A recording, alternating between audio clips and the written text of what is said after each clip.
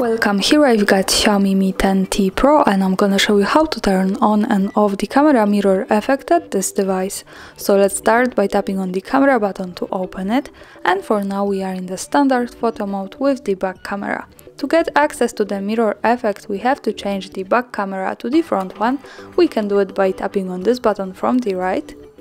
So hi again, and now let's go to the right corner to this button. When we pick it, we get access to more options about the camera we can manage. From here, let's go to the left to this button.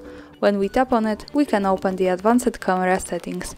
At the second place here we have the mirror front camera option, so by using this button we can easily turn it off and turn it on by another tap as we need.